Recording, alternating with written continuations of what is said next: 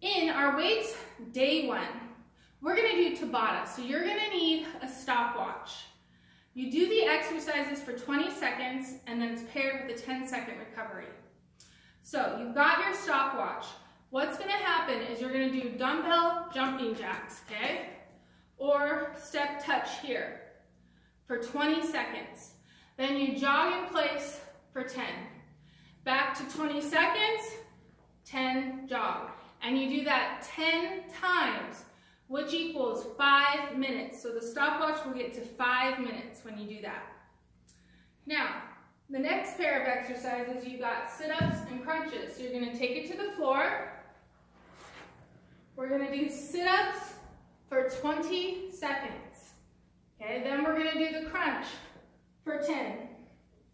Sit-ups for 20, crunch for 10. You do it 10 times, which is 5 minutes. Okay?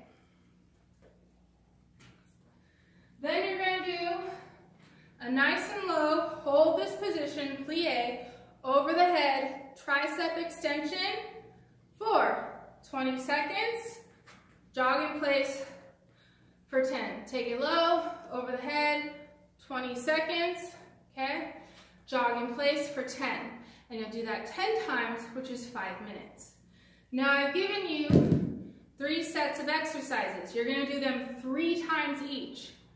Okay, so that's a 45-minute workout. Then you're gonna finish with a max plank. So you come down to the floor and hold for as long as you can, toes or knees, and record your score.